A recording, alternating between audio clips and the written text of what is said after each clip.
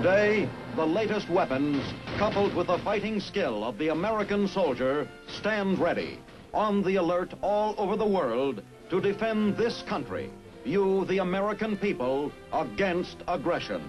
This is The Big Picture, an official television report to the nation from the United States Army. Now, to show you part of the big picture, here is Sergeant Stuart Queen. Our story today on The Big Picture is the United States Army Signal Corps.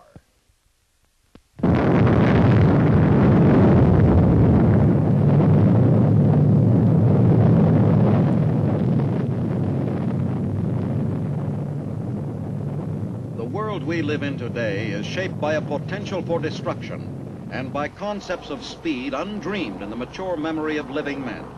Under these urgent conditions, the challenging mission of providing communication for the United States Army rests with a Signal Corps, headed by Major General George I. Back, Chief Signal Officer of the United States Army.